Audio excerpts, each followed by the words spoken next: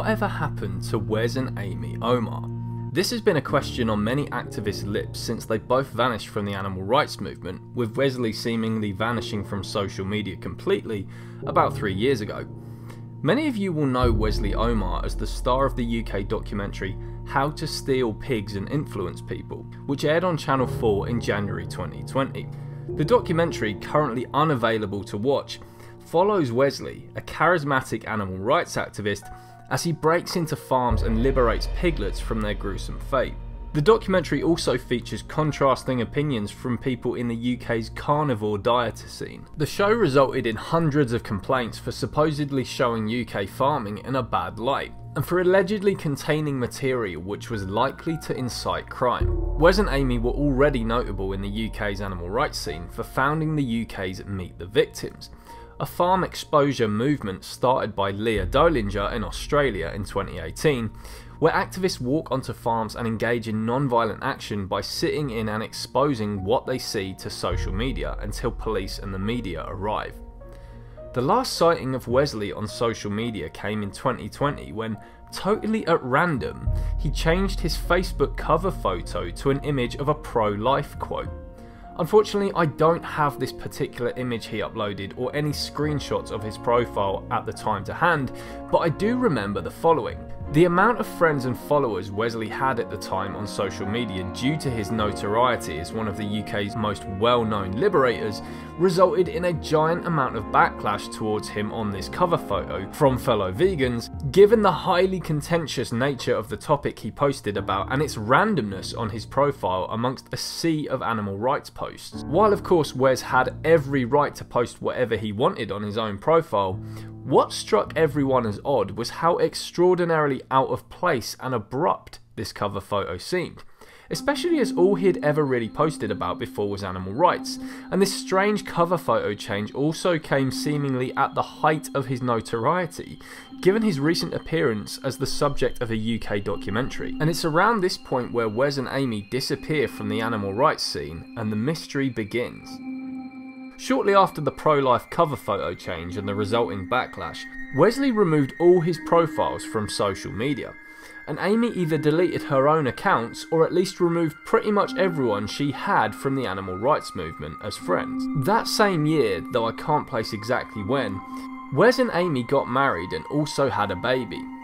Stories vary as to whether Wes and Amy remained together after this happened, but with Wes still absent from social media entirely, Amy set up an Instagram page revolving around mothering.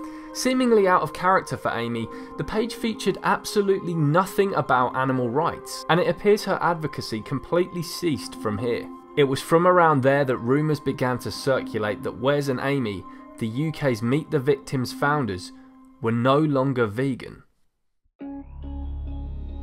Much of what I'm now about to tell you is hearsay, based on stories from small fragments of the movement that knew Wes and Amy. Nonetheless, I feel that it's very important to mention. During the filming of How to Steal Pigs and Influence People, it's alleged that Wesley's behaviour became so increasingly erratic to the extent that the producers became so unsettled by Wesley's behaviour that they had to stop filming the show. It's alleged that Wesley started shouting at people down the phone, perhaps to do with something concerning Amy. The fate of the piglet Wesley liberates in the documentary is unknown, but at the end of the documentary there are questions raised as to whether the piglet was safe. After the documentary and after Wes disappeared from social media, it's alleged by some reliable sources that Wes and Amy began eating animal products, with some saying that Wes forced or pressured Amy into eating eggs. It may have been the case that around then, Amy cut off all contact with friends and family. This is after a suspected breakup or two between Wes and Amy, possibly including while married.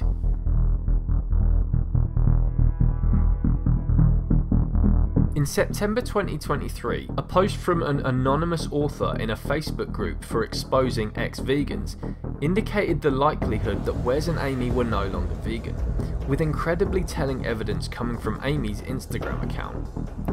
How could it be that Amy Omar, the co-founder of the UK's Meet the Victims, was now following carnivore and hunting pages?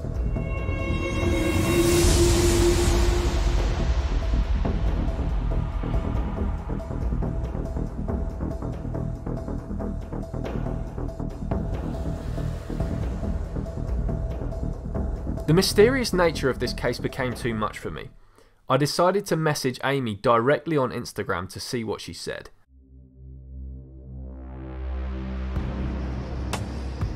On the 25th of June this year, I sent Amy the following message. As you can see, previous messages from this account of hers to myself talk about a Meet the Victims event she and Wes organised, a chilling reminder of her turnaround.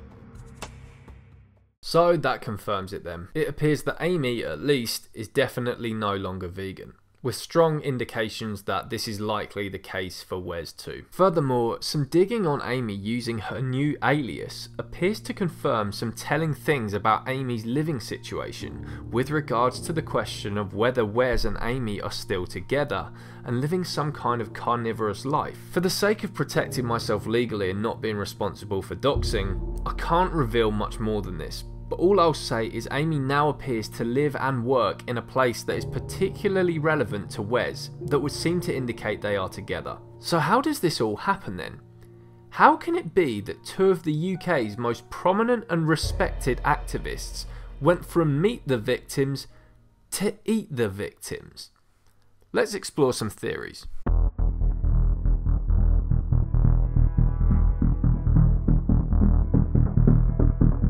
One thing I've noticed about ex-vegans is that they often move in twos. That's to say, when one sibling goes ex-vegan, so does the other. When a husband goes ex-vegan, so does the wife, and so on. Could it be that Wes and Amy are a case of the psychological phenomenon known as folie à deux, a French term meaning madness shared by two? A rare psychiatric phenomenon in which symptoms of a delusional belief are transmitted from one individual to another. Essentially, could Wes's seemingly erratic and strange behaviour he was showing towards the ending of the production of the How to Steal Pigs documentary be indicative of a downward spiral towards delusional behaviour where perhaps he took on some out there anti-science beliefs, going on to transmit these to Amy? After all, why would Wes, one of the country's star animal rights activists, end up allegedly pressuring Amy to eat eggs? What were his thought processes?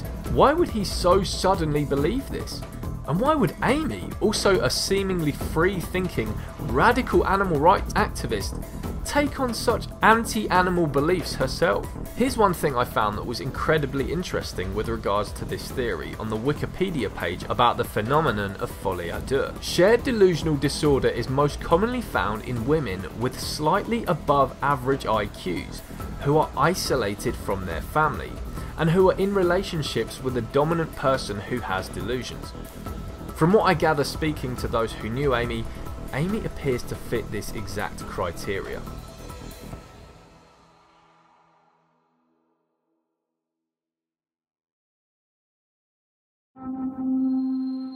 Going off of the observation that ex-vegans often move in twos, a compelling second theory arises. One of my friends in the vegan movement recently made a very interesting point about how cognitive dissonance manifests in a vegan individual as a result of seeing people they love, admire and see as good people do the thing they believe is wrong, in this case eating animals. Essentially, one thought process that contributes towards people becoming ex-vegans is this: my partner is a good person, and good people do not do evil things. Because my partner is a good person, and they eat animals, eating animals cannot be morally wrong. This challenges my perception that eating animals is wrong.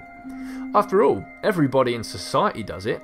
Am I just a weird one, as a vegan, who is seeing something as evil that all these good people around me are doing? Recently, in her ex-vegan statement, Ex-AV organiser Mira Lubin wrote that it's a quote-unquote giant red flag if you are feeling pressured out of doing something, that is, eating animals, that is quote-unquote completely normal within society everywhere. With Wes returning to eating animals for whatever reason, could it be the case that Amy just fell into the trap of believing animal murder is good as a result of the cognitive dissonance she may have experienced via Wes, a man she adores and looks up to, the father of her child, murdering animals himself? Societal pressures and the resulting dystopia, that is, the anguish of being vegan in a non-vegan world, we experience as vegans is powerful. And when someone so close to us, such as a best friend, a sibling or a partner, return to eating animals, this makes weak-minded individuals fall into the trap of seeing animal murder as good themselves. Essentially, has Amy done something crazy, that is, returned to murdering animals, as a result of, well, feeling like she was the crazy one in a society of good, normal people who eat animals? After all, it's just the food chain, right?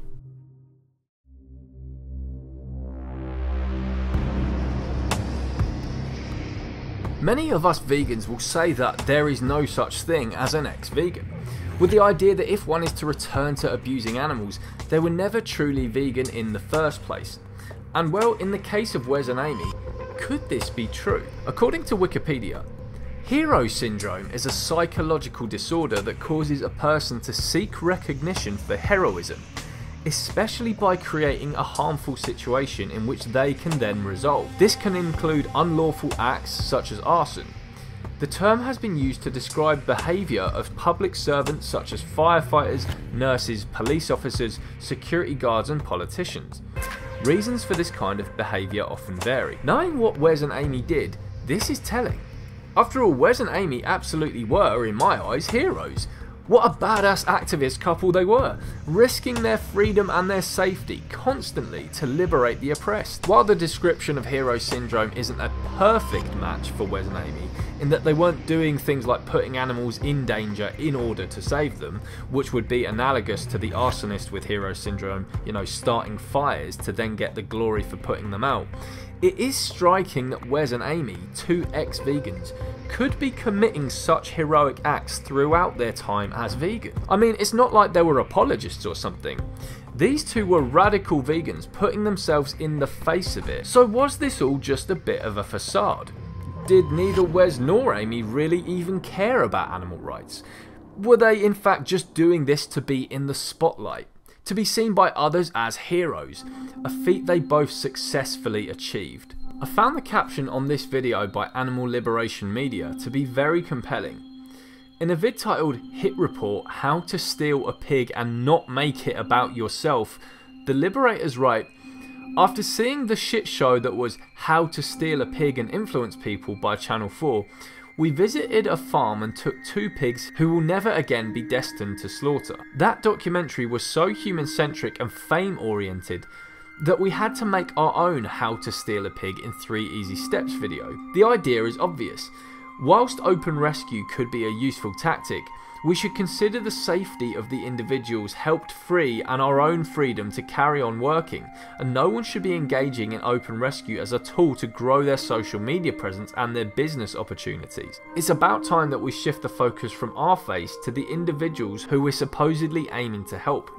It is their story, not ours. Doing anything else makes us self-absorbed and ego-driven. Liberation is communal and cannot be achieved by creating saviours and heroes that will free all the animals. We need more anonymous, quiet and smart individuals being accomplices in the fight for animal liberation, and less pretty faces to follow on Instagram. We need active participants, not likes on posts.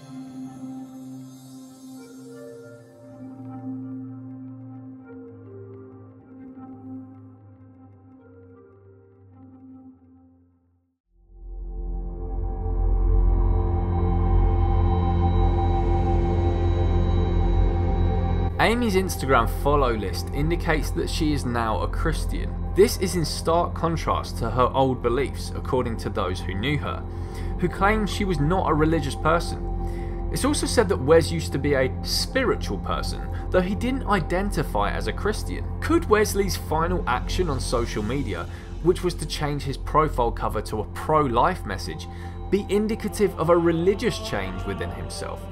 Now, of course, there are Christian vegans. Some of you watching this video right now will be vegan Christians. But let's not pretend that religion isn't often a huge barrier to people being vegan. With many Christians, for example, quoting Bible verses that they believe condone the oppression of animals. Could it be the case that Christianity, or at least their own interpretation of it, has caused these former animal protectors to now become animal oppressors?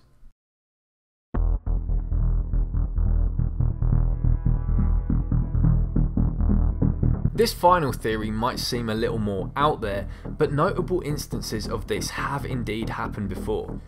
What if Wes and Amy, or perhaps just one of them, are undercover police who conducted radical animal rights actions in order to gain intel on our movement? In 2003, undercover police officer Mark Kennedy, alias Mark Stone, infiltrated various protest groups, including environmental and animal rights groups, in order to do this very thing.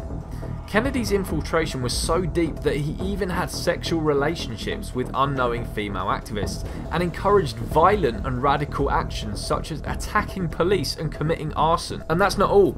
Other UK cases include the Bob Lambert case, where an undercover officer by that name, using the alias Mark Robinson, infiltrated various protest groups and even fathered a child with one of the activists, all under a false persona. The case was so shocking that the Met Police even paid compensation recently to Lambert's son and the female activist as a result of being born and raised in his son's case and impregnated in the case of the female activist under a total lie. And that just scratches the surface. A Guardian expose revealed that this problem ran deeper and that this very pattern of tricking and impregnating female UK activists was true of several other UK cops. The problem got so bad that Lush even ran an anti-spy cops campaign in 2018 to show their support for the victims of police infiltration. Could it be that this charismatic young man and documentary star, and this seemingly sweet and heroic girl who spent her time between actions volunteering at an animal sanctuary near Liverpool, had been undercover police? Could it just be the case that one of them was? Wes and Amy's disappearance into secrecy and the lack of response on this matter could indeed be indicative of something sinister. And if this is the case, feelings of betrayal will be rife among those of us that thought we knew them. If anything in this video is wrong, Wes and Amy are free to come forward and tell us the truth. But one thing's for sure, we deserve answers. The victims deserve answers. Everyone that's come here drives me with inspiration and emotion and drive to carry on and fight for the animals. People have come from different countries and all around this country to come today and stand in solidarity, stand united and in unison for the animals and show the world, show the country the plight, the suffering and the unnecessary killing that happens to these innocent animals.